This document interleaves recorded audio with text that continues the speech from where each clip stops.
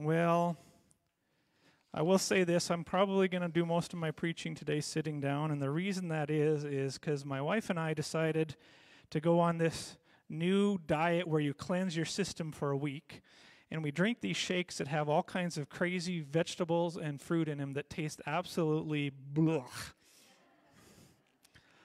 And I'm on the last day of it, and my blood sugar gets going like this at times, so I get a little dizzy when I'm standing up just for a couple seconds. And so rather than worry about getting dizzy at all, I figured I'll just sit down. So, but this is the last day, and then we get to start eating regular food again. So hopefully it was worth it. I asked my wife what she put in some of those things. She says, "You don't want to know." I probably don't. I said, "Well, when I'm done with this, then you let me know what I just ate." So there was a message that I was going to do in March that God's sidelined me to do something else, and so I'm going to preach it today. It's called Holiness Matters, the Highway to Holiness.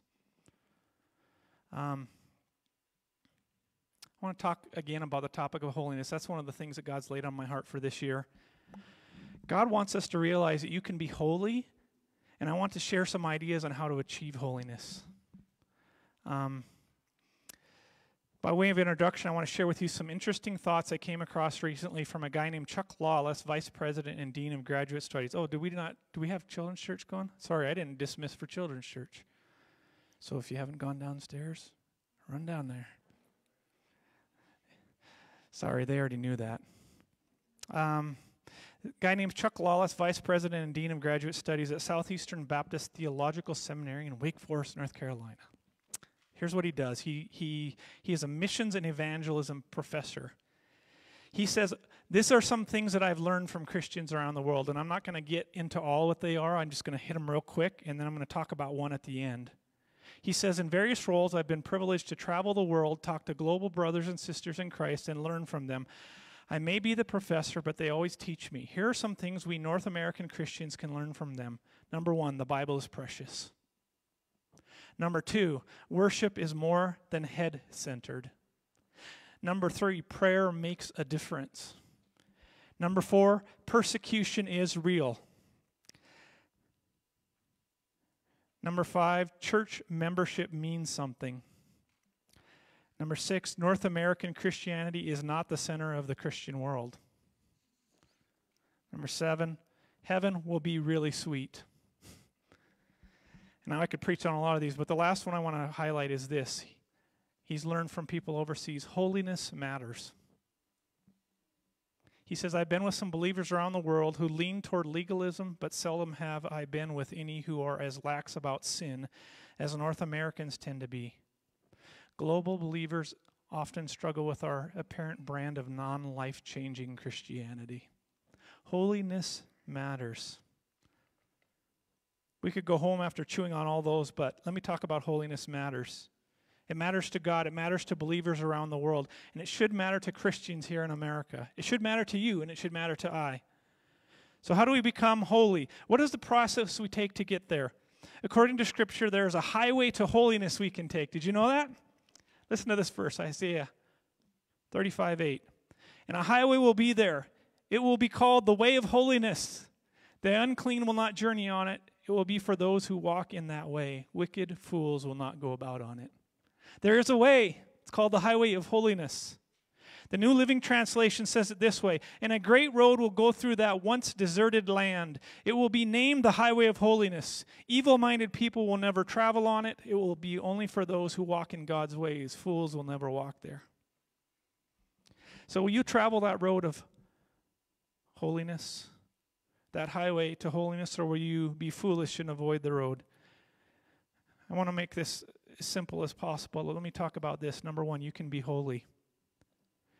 I've got a lot of verses here. I just want to read one. I could probably read a lot of them, but I want to skip through some of these to make it a little faster. In Ephesians 1:4, for he chose us in him before the creation of the world to be holy and blameless in his sight. Holiness is a choice. Listen to what Romans 12:1 says. Therefore, I urge you, brothers, in view of God's mercy, to offer your bodies as living sacrifices, holy and pleasing to God. This is your spiritual act of worship. As one person said, we must desire holiness, or we will choose unholiness at every turn because of the world and its innocent pressures, the weakness of our humanity, and the ever-present deception of the evil one. Holiness is your choice. You alone can decide to obey Christ or pursue your own selfish desires. It really is that simple, but we try and overcomplicate the issue in order to rationalize why we aren't further along the path to discipleship than we currently are. One person said, once you recognize holiness is your choice, you realize it is something attainable in your life. You need only choose to pursue it. Your relationship to God is exactly what you choose to make it. How badly do you want to surrender everything to Christ? It's entirely up to you. Did you know you have a responsibility to be holy as well? Along with the choice to be holy, you have a responsibility to make that choice. Hebrews 12:14 puts it this way: make every effort to live in peace with all men and to be holy. Make every effort. You have that responsibility to put in the effort to be holy. Some of you know a man named Jim Caviezel. You probably know him because he was the actor who portrayed Jesus in the Mel Gibson movie, The Passion of Christ. He had this to say about holiness. I always believed in God. I would go to Mass most of the time, but I had no idea of the calling to holiness. He did not understand the responsibility at first, but now he does. It actually changed his life doing that role. How about you? Mother Angelica, a famous nun, once said it this way: holiness of life is not the privilege of a chosen few. It is the obligation, the call, and the will of God for every Christian. That would be a good place to say amen. Holiness flows from our relationship with God. Did you know that? If you have a good relationship, your desire for holiness increases. If it's weak, your desire for holiness might be weak as well. John 15:5 tells us this: if you remain in me and I remain in you, you will bear much fruit. You will bear much fruit. Apart from me, you can do nothing. You cannot be holy without God's help. It's impossible. You cannot bear fruit apart from God. Let me say that again. Without God, it is impossible to be holy. Holiness flows from our relationship with God. Here's the problem, and I've talked about this before. We don't need to dumb holiness down. Don't dumb holiness down. Listen to what they did in the Bible in Numbers 16:3. It's an interesting picture. A group of men came to oppose Moses and Aaron and said to them, Moses and Aaron, you have gone too far. The whole community is holy, every one of them. And the Lord is with them. Why then do you set yourselves above the Lord's assembly? What they were trying to do is dumb holiness down. Hey, we're all good. We're all fine. It's okay. We don't want to listen to what you have to say. They were trying to justify their rebelliousness is what they were trying to do. You see, we do similar things today as well. I talked about this before in a message earlier this spring, but holy is a term that we put in front of anything to describe God in our society. There's even a holy hand grenade in Monty Python. There's a holy hop when we sing excitedly. There are holy face masks that people are putting on to avoid the coronavirus. There are holy buckets that we carry water with. If I dumb holiness down and make everything holy, or anything holy, then my unholy actions aren't so noticeable. Or maybe if I bring holiness down to my level, then I can justify my sin. That's a dangerous place to be. Pastor Chip Ingram says it this way: holiness has become relative in our day, allowing us to lower the bar and pick and choose which commandments we will obey. Many Christians have a spiritual longing and desire to really change, but they don't know how. I believe one of the things God's calling us now in our season is holiness. Not just going to church, not just being a Christian, but living a holy life. So here's my encouragement to you. Don't make excuses for lack of holiness. We have lots of excuses we use. In 1 Kings 12 and 13, we read the story of a man named Jeroboam. He was the king of the northern tribes of Israel. He didn't want his people to go to the temple in Jerusalem, even though that's what God said. There's a temple in Jerusalem. Everybody goes there certain times of the year to worship. So he set up altars to the Lord in other towns, in Dan and Bethel. cities on the northern and southern part of their kingdom. He then put 2 golden calves there at the altars for the people to worship. His reasoning and his excuse? He didn't want to lose his kingdom. If the people didn't need to go to Jerusalem, then they wouldn't want to be a part of a united Israel. So they would stay where they were at. Matter of fact, you can go there to this day and see remnants of those same altars. And to top it off, he said that anyone who wanted to become a priest at these new altars could. You want to be a priest? Okay, we're looking for priests. Anybody want to sign up? Go ahead. He consecrated all sorts of people for these high places, even though God said they needed to be priests who were from the line of the priesthood. His excuse? They didn't need priests from the line of Aaron. We can have our own priests in the north. You see, we do similar things today. We come up with all kinds of excuses for sin and lack of holiness. Like, it's the society we live in that causes us to be less holy. It's not a big deal. God's grace will cover our sin. God doesn't expect us to be perfect, so it's okay if we do whatever we want. Or we say holiness is a good idea, but it's not necessary. Or we say our God understands where I'm at, and he's okay with it. As one person said, and I've probably used this before, excuses are like armpits. They both stink. We shouldn't make excuses. You can and you should be holy. It's God's will for you. It's God's desire for your life. By the way, holiness is not boring. It's exciting. It's not niceness and toned down Christianity. It's simply living the full life that God has for you and following the things that will make your life most fulfilling. Holiness is God's ultimate plan to make your life best. It's not to dull it down and say, oh, there's nothing I can do. If you live a holy life, I will tell you, your life will be exciting. It will be great. Let me say, I want you guys to say something after me, to see if you're awake, and also because I want you to understand what I'm saying. Say this after me. I can achieve holiness. Say it one more time. I can achieve holiness. You can. How do you achieve it? So how does one become holy? I want to give you some practical ways to do that today. How to achieve holiness. Holiness starts with a right relationship with Jesus.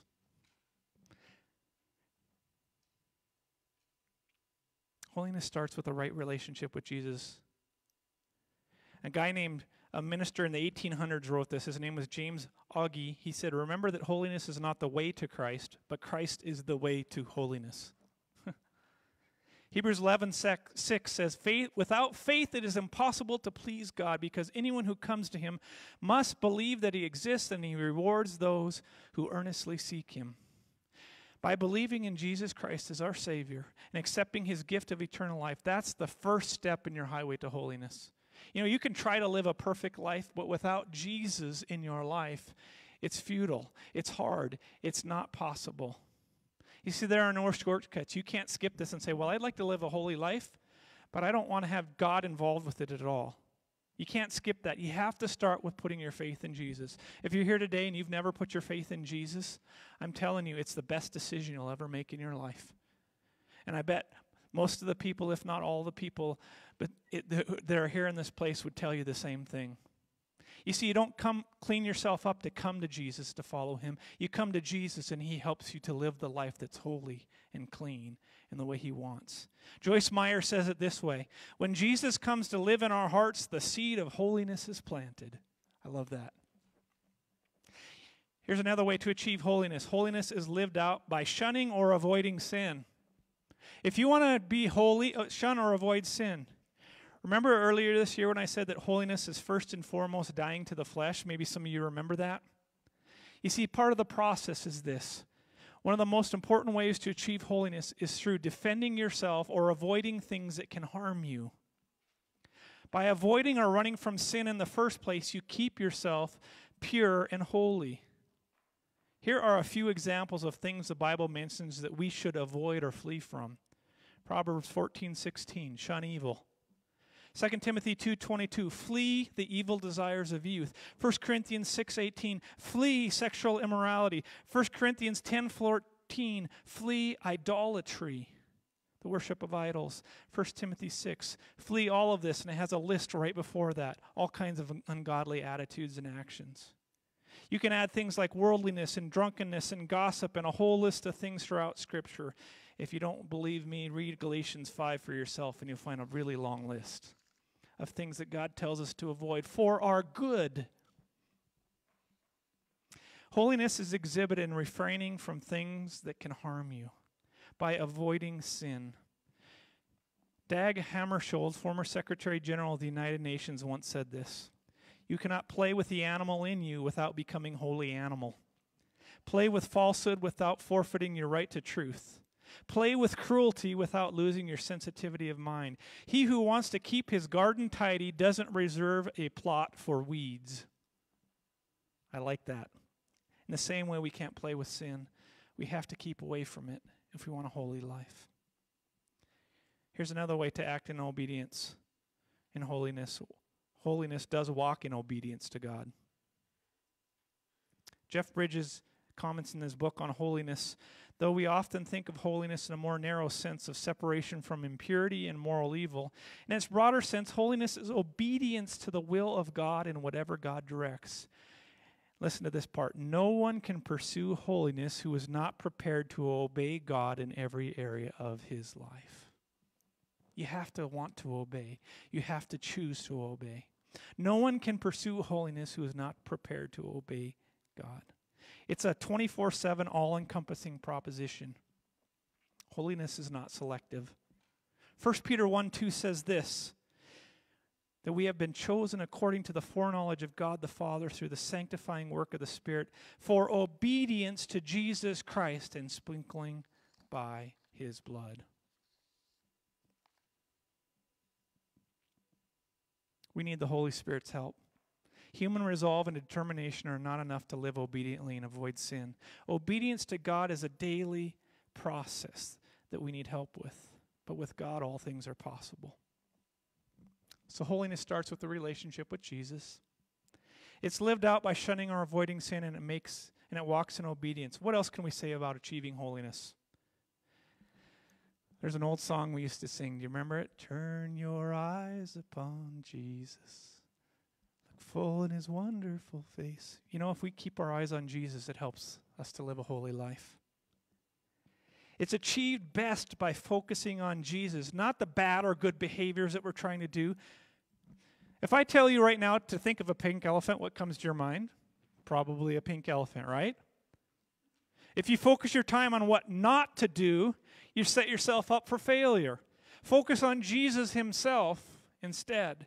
He's the author of our faith. He is our righteousness. He's our helper, our advocate, and our everything. It is his image that we are to be conformed to. He will help you live a holy and victorious life. Like Hebrews 12:2 says, let us fix our eyes on Jesus, the author and perfecter of our faith. Do you want your faith to grow? Do you want to be holy?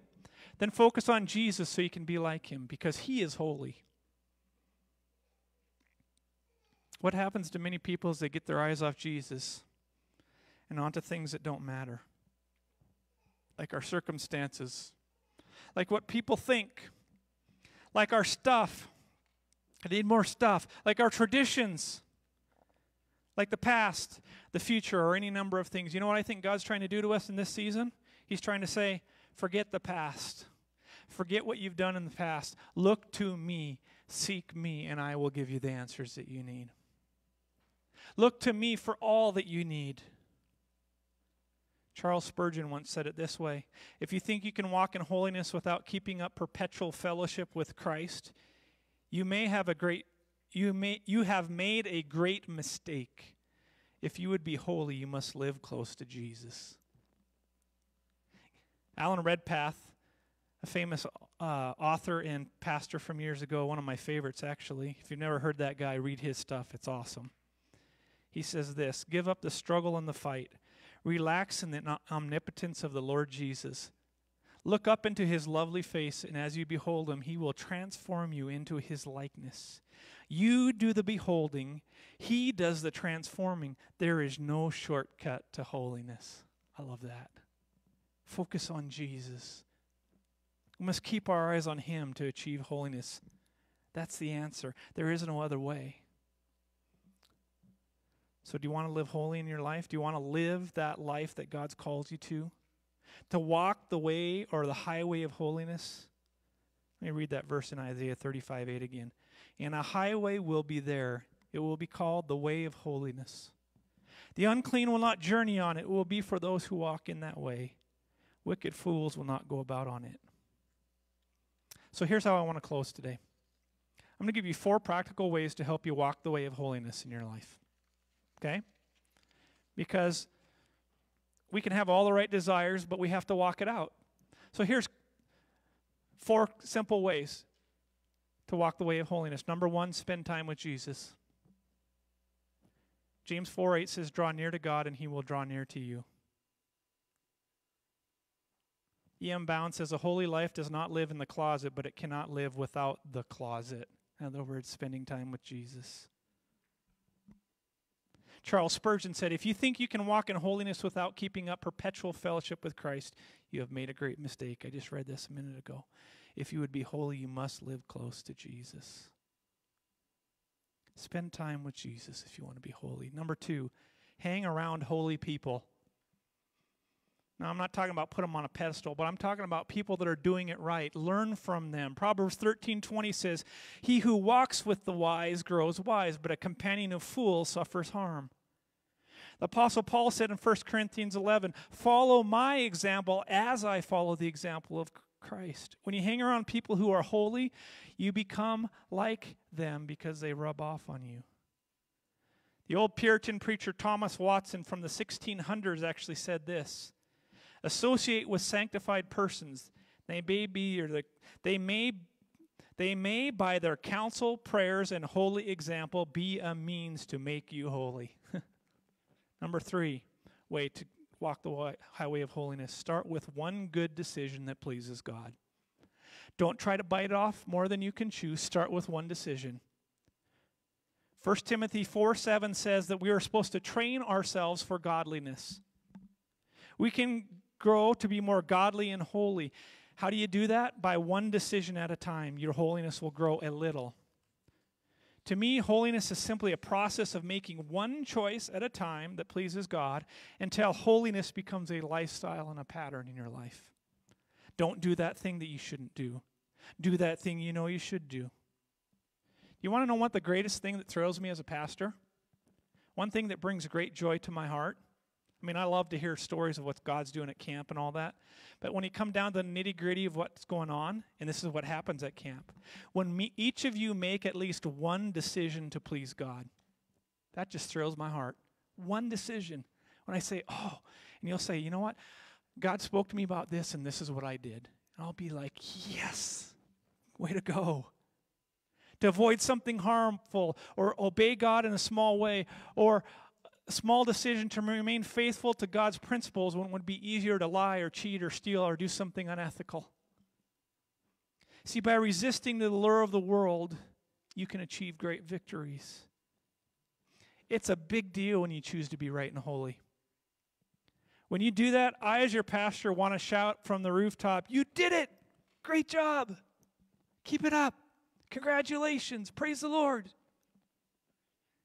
Because holiness starts with one great or godly decision as you focus on Him. And then it grows. Don't underestimate that. Frederick Robertson, one of the greatest preachers of the 19th century England, said this: a holy act strengthens the inward holiness. It is a seed of life growing into more life. By the way, this is just a little side note. Why is it most of the people who understood and preached and lived holiness are people from a long time ago? They got it. And we've lost it. For some of you, holiness may seem hard, but it starts with one decision at a time. Robert Greene Ingersoll said this: in our era, the road to holiness necessarily passes through the world of action. And number 4, here's your last way to achieve the highway of holiness. Don't let one misstep stop you from living holy. I've said this so many times, and you probably recognize it. But you know what happens when we sin? When we blow it? The devil brings When we throw a pity party, the devil brings the bells and whistles to celebrate with us. Oh, you're rotten. You blew it. Nobody's going to like you. God doesn't like you. You know what? You might as well just give up for right now. What I want to tell you this morning is mistakes can be serious, and they're not to be lightly regarded. But if you ever make a mistake, get back up again. Don't let it stop you from living holy. Don't make it derail you from God's best. Here's what often happens. People blow it, and they say, you know what, I'm done. I made a bad choice. I give up. There's a book written by John Maxwell. I haven't even read the whole thing, but I love the title. It's called Failing Forward. If you can fall forward and get back up again, then you learn from that mistake. You don't let it bury you. That's the way it should be. You are only a failure if you stop trying. I'm not trying to excuse sin or think it's not important, but when you do mess up, get back up again. Don't let a misstep stop you from being holy. Now I'm going to ask for a response from you, and then we're going to pray. Are you as holy as you want to be? Are you as holy as God wants you to be? Notice I didn't ask, do you live a perfect life? Or do you ever make mistakes? Or have you attended a church a certain amount or obeyed certain laws or traditions? I want to know, are you making holy decisions in your life? Are you striving to be holy? Holiness is a process that begins where you are, and it continues with every good and right decision that you make. One step at a time. What is one thing that you can do today that will please God in your life? What is one obedience you need to do? What is one step you can do to be more holy? Maybe it's something you'll give up. Maybe it's spending time with God more. Maybe it's forgiving yourself for a bad choice and continuing to try to be holy. Maybe it's starting a relationship with Jesus because you've never done that before. Whatever it is, I want you to decide in your heart that you're going to do one decision to be more holy today. I don't want anybody to leave here and say, well, that was great, good ideas, but not to apply it. I want us to think of one thing that we can do. So would you bow your heads with me as I pray? Heavenly Father, for each one of us here today, you have called us to be holy, and you've enabled us to live that life. And God, I pray you speak to every heart right now in the name of Jesus, wherever they're at, whatever they needed to do to take that next step to be holy. God, I pray that they would respond to your Spirit. I pray for the one who might be watching today or might be here in this place that has never accepted you as their Lord and their Savior. They don't have a relationship with you. This might even be foreign to them. They don't understand, but they feel like the Spirit of God is calling them to holiness and to a relationship. And God, I pray for that one right now, that they would come to know you. And God, maybe there's some here today, Lord, that have been doing things that are not pleasing in your sight. And you're calling them to give those things up, to let them go. God, I pray in the name of Jesus that they would have the strength and the courage to make that choice to let those things go right now. And God, for others, you're calling them to step out in faith in different areas, to be obedient, to walk in ways that maybe they're not used to, or maybe they've never done before. And God, I pray that you speak to them about what they're supposed to do this morning. God, your word is so faithful, and your Spirit is so good to not leave us where we're at, but to try to draw us forward. And so, God, I pray for each and every one of us this morning that you would help us to be more holy. I pray this in the name of Jesus and for his glory. And everybody said, amen. I want to encourage you this week to live a holy life. God's got great things planned for you. As you leave, check and see if there's a newsletter out there for you. There should be one. If not, grab a blank one. And God bless. We'll see you next time.